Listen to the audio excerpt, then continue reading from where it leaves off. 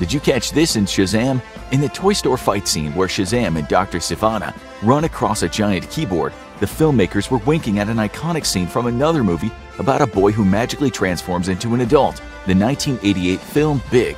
Tom Hanks and Robert Loggia hopped 2 songs out on a similar keyboard in the famous FAO Schwartz. Did you notice this in A Quiet Place? The ransacked pharmacy has an entire aisle of chips that's gone untouched. That's because the bags make too much noise and would attract the creatures who hunt and kill by sound. Better stock up on your favorite pudding instead. Did you see this in Deadpool? The People magazine in the opening credits shows a picture of Ryan Reynolds as the sexiest man alive. Turns out this isn't just a funny little joke or delusions of grandeur, it's an actual cover from a 2010 issue of the magazine.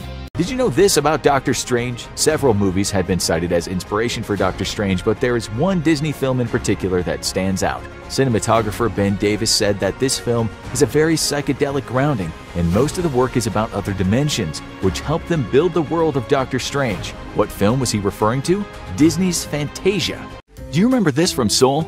When Maria Martinez is assigned as a mentor to Soul number 108,210,121,415, that's not some random number. Turns out the Population Reference Bureau estimated that more than 108 billion humans have existed on Earth up to the year 2020. Did you see this in Captain America: The First Avenger? When we first see Schmidt, the edges of his eyelids are red, and he has a strange wrinkly scar by his left ear. These are clues to the fact that he's actually wearing a fake face. Did you catch this in Hotel Transylvania? The license plate on Dracula's hearse is actually a Romanian license plate, which makes sense as Transylvania is now a part of Romania. Did you know this about Captain America: The First Avenger? The bartender might look strangely familiar to you. That's because you've seen him before, well, most of him anyway. The bartender is played by Leander Dini, body double for the skinny pre-serum Steve Rogers.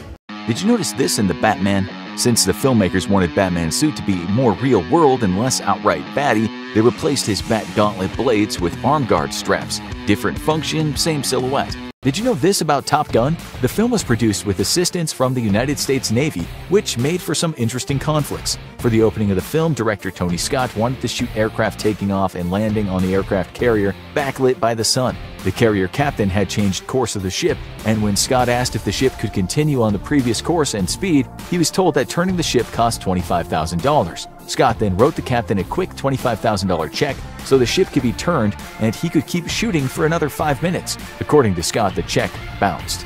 Did you miss this in Encanto?